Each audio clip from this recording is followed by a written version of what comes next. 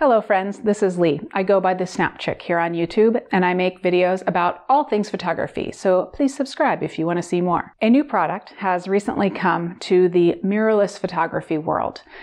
It made some news, but to me, it's actually quite significant. The megadap MTZ Leica M to Nikon Z Autofocus adapter. This is really important news on two levels. For one, let's talk about M-mount lenses for a moment. This is a Leica manual focus lens standard, fully embraced by Leica and some other lens manufacturers as well, such as Voigtlander and more recently 7 Artisans. This mount has been around since 1954, so there are many lenses to choose from. They are generally compact lenses, normally quite enjoyable and mindful to use for the manual focus crowd. And with the many generations and variety of M-mount lenses, there's something for everyone and for every budget. I am interrupting this video for a quick notification. Members, make sure that you check out this week's member feature. I am sharing some photos that I'm taking with my phone on this desert run that I am on right now. We're checking out the raw capability of the iPhone, how it compares to the JPEG images, and as I will be out here past dark, I'll be using the night mode as well. However, while members, you can check out the link below to find that video. I also have begun posting the Landscapes long form course that takes you from gear to settings to editing to creativity, things like composition and color, and even where to go next with your landscape photography.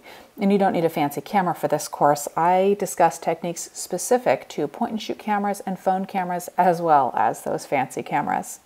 Those courses, all of my long-form courses, are available to members. So, members, again, check out the link below to find this week's member featured video, but also that course. And for everyone else, if you are interested in becoming a member to see the long-form courses and my weekly other videos that I share with members and everything else that members get, there is a link in the description to learn more about channel membership. So, I'm out of breath just from talking. I have to finish this run. It's going to be a late one. I'll be out here past dark, which is good because I'll be able to take some night mode photos with my new phone. And yeah, that's it. Thanks everybody. Back to the video. With the M-mount, wide aperture prime lenses are the main attraction. It's quite common to see M-mount lenses that can open their aperture to f2 or f1.1 or even f.95 depending on the lens. One thing we've learned about M-mount lenses is that they each have their own personality and character. They don't have necessarily all of the corrective optics that modern designs of much larger prime lenses have. For us, M-mount lenses are a get-up-and-go lens, where the character of the lens itself is equally important as the technical quality of the images. They're lenses that can certainly be used for serious work and are similarly comfortable for fun photography or just getting out with your camera with no outcome in mind. We've enjoyed our 2 M-mount lenses to date, and we expect to have many more in the future. The allure of M-mount lenses in the mirrorless age is that they don't rely on electronics, and the design and dimensions of the mount allow it to be adapted to virtually any modern mirrorless standard. The aperture and focus are set on the lens, so there's just nothing to think about when it comes to camera and M-mount lens compatibility other than a physical adapter. Normally, when you are adapting, especially without any electronics in the lens, you're talking manual focus exclusively, and we enjoy that, but it's a different tone when you are shooting manual focus. Mirrorless cameras make it easier than ever to focus manually, but for those accustomed to full-time autofocus, this can feel limiting and therefore limiting the usefulness of M-mount lenses and other adapted lenses to the masses. Megadap just changed that for Nikon Z camera owners.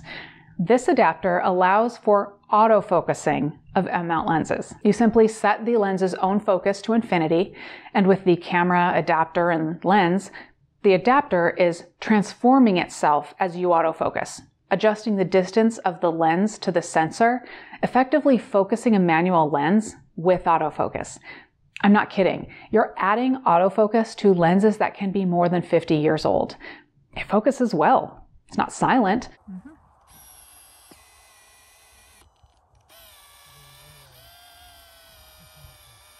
But you're gleefully mounting those fabulously simple M-mount lenses pointing your camera, having the adapter lock focus by moving the lens, and you're getting the shot.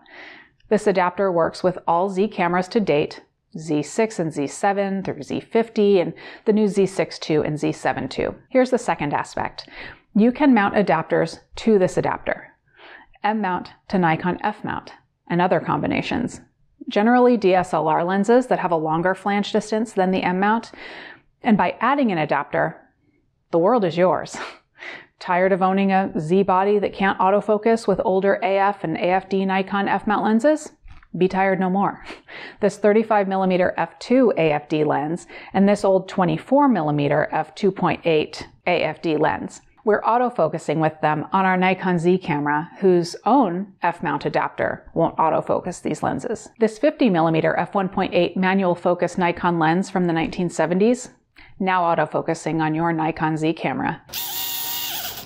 But wait, there's more. This 80-200 f4 push-pull zoom lens, straight out of a 1970s spy thriller, now autofocusing on your Nikon Z camera. The possibilities are just amazing. Performance was as good or maybe even a little bit better than we expected. It feels, performs, and sounds much like using an older autofocus lens with the focus motor in the camera body. There's noise, there's occasionally some hunting, but most often there's smooth, faster performance, including face and eye detect and subject tracking. Not previously possible with older lenses on the Nikon Z series.